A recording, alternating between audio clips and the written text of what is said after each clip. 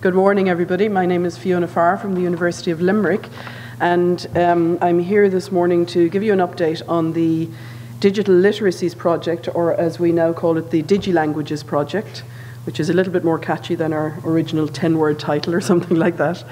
So we're at the end of a full calendar year for the project, really, and it's been a very busy year, but we think it's also been a very productive year in terms of what we've done on the project. And that's largely due to a great group of people that we've got working on the project across a number of partner institutions. So there are 6 partners involved in this project. The Limerick partners, as we call them on the top here, from the Shannon Consortium institutions. And then we have NUI Galway and 2 Dublin institutions involved as well, Dublin Institute of Technology and Dublin City University. And that gives us a nice geographical spread around the country as well in terms of the project, the dissemination, the integration and the development. So just to give you a little bit to remind, particularly for those of you who might be new to the project, to give you a very simple overview of what the project is about. The idea behind this project is to develop a framework for the enhancement of digital literacies specifically for language learning and teaching in the Irish higher education context. And once that framework had been developed, and it now has, the curation and the development of a number of supporting resources to help students and teachers to develop those literacies within their own teaching and learning contexts. So a number of open educational resources. So far, the first, I suppose, in my own head, I always think about the project in 3 phases. The first phase of the project was very much about needs analysis and research to see what was needed among the stakeholder groups. So we spent the first 3 or 4 months of the project at the beginning of the last calendar year, talking to our students, talking to teachers, seeing where the gaps were, looking at some of the curricula that are in place in the third level institutions, and also talking to colleagues internationally. As a result of that consultation and research, we have been building the portal to host the activities, and the design and the development of that portal is ongoing. Hopefully the panel have had an opportunity to have a look at it. It's still very much under development, but has moved quite a lot in terms of its development since we last spoke. We have had a number of national events. Last June we had an Open Educational Resource Fest, which was here in Dublin, and we had about 45 participants from right across the country, language teachers, language tutors, those interested in teaching languages, and they are a group of people who, many of whom have now become part of our content development group, and I'll talk to you a little bit more about content development in a few moments. So the second phase of the project, from June really, or July until December, was very much focused on content development. So as part of our project, we are curating and developing quite a lot of content across a range of 6 languages for 2 groups of users, teachers and students, language teachers and language students. That content development is ongoing and will be, not just to the end of the project. We see this as a much longer term initiative. We've also started the piloting and the evaluation of some of those resources and the portal pre-Christmas, but most of that piloting and evaluation is happening now in phase 3 of the project, along with the finalization of the technical development of the portal and the localization project around the Irish language.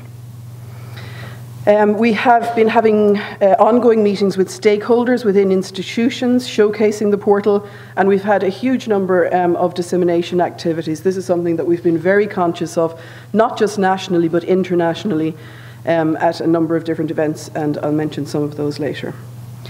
So coming back to the content development, at the moment we have developed approximately 500 hours of content across, that's not per language, sorry, that's in total, across the 3 themes on the portal.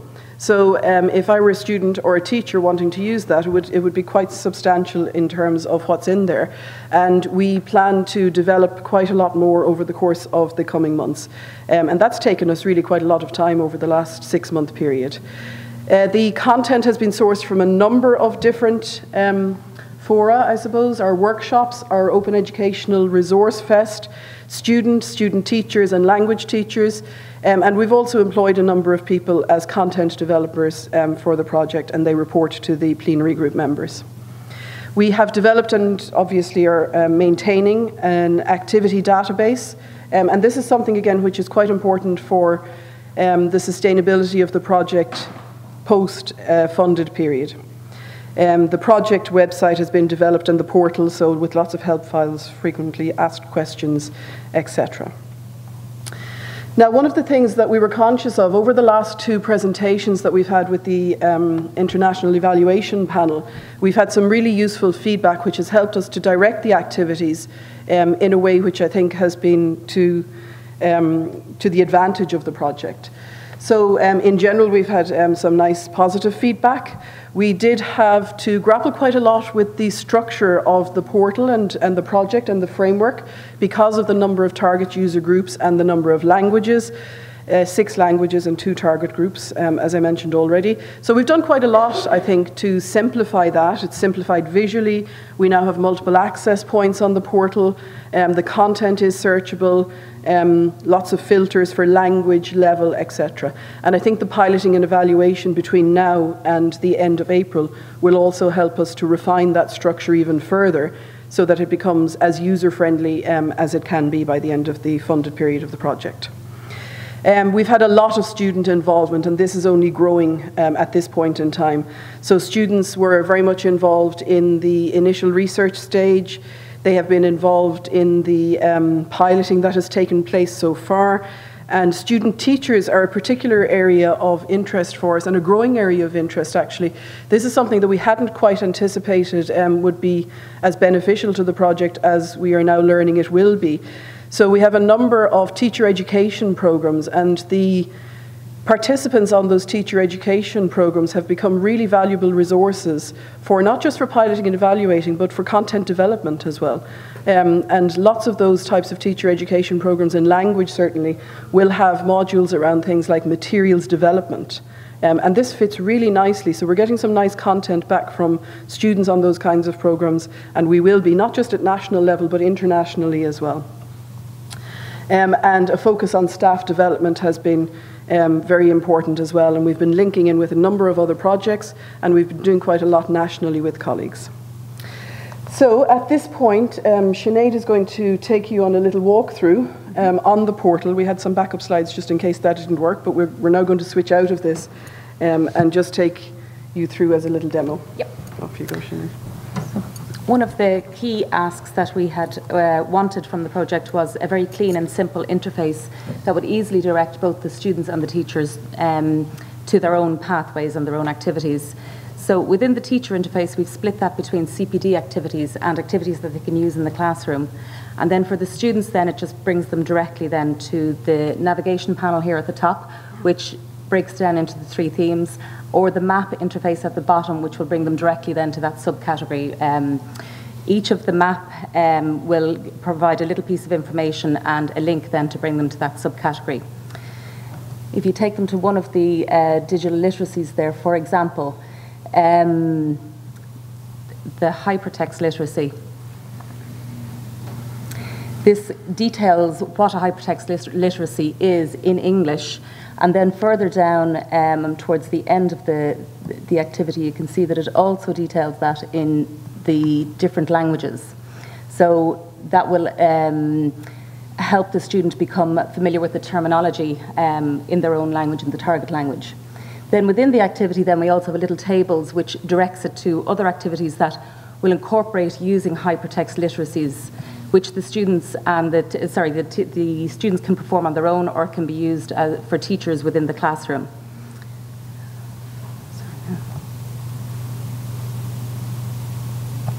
So, for example, here there's a student accommodation one, which helps students find accommodation for their mobility programs in Year 2. So this would have a number of videos that would help them then with their listening skills and within their own language on finding student accommodation on their Erasmus program. So students particularly like this particular activity because it helped them become familiar with their destination through the target language. And if they struggled listening to the activity, there's also links then that will bring them to helping them with their listening and viewing strategies. So that is how the 3 work packages integrate with each other within the activities that are useful for students during their language program. Yeah? Lovely. Yeah, okay. Okay, so that's just a very quick demo of one of the activities. The 3 themes that we have for the development of the content are, there we go. So transitions and contexts, language skills and practices, and digital literacies. And as you'll have seen, the introductory sections to all of the activities are in English, and then the activities themselves are language specific, which we think is quite a nice model as well. So I'm just going to, here we go. Okay, so just to talk a little bit about national impact and the type of impact that we're starting to have already and we're continuing to work on. So we had our national survey, and that allowed us already to make quite a number of stakeholders aware of the project and the project aims and outcomes. We have an implementation strategy across the 6 institutions and any other partner institutions. We've run a number of workshops and our OER Fest.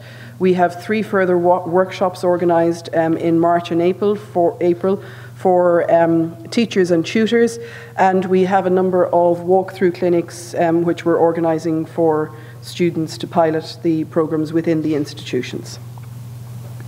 We've done a lot of dissemination in terms of conference presentations. We're linguists, we like to talk, so that's what we do. In total, we've had, or we will have by the end of the project, presented approximately 25 papers at national and international conferences. We've already had 1 publication from the project, and we have 2 more publications which are in preparation at the moment. And we've been very careful to try and find a balance between practice or applied oriented conferences and more research focused conferences. So we've also worked quite closely with professional development organisations, so the French Teachers Association, the German Teachers Association, English Language Teachers Association, as well as the more research oriented conferences which I've mentioned. So I'm not going to go through all of those in details, but you can see them there. So just thinking about where we're at the moment. We're working on, obviously, we're having regular and ongoing meetings. We have quite a nice structure around the project at the moment. We have a plenary group with representation from each of the institutions. We have an international advisory panel with 10 members from right across the world. And we have now got quite a strong content development group as well. And those groups work quite well together. Dissemination, as I said, has been happening throughout the project. The integration into curriculum is one of the things that is our strongest pillar in terms of the sustainability of the project and the exploitation of the materials. So at the moment, a full review, so far to date, a full review of all of the language modules in DCU has happened to integrate learning outcomes associated with the project.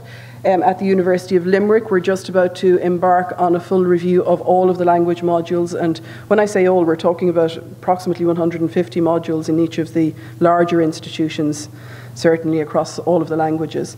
So we're just about to embark on a large project to map our language modules onto the Common European Framework of Reference, which gives us a lovely opportunity to integrate learning outcomes in relation to the DigiLanguages project as well.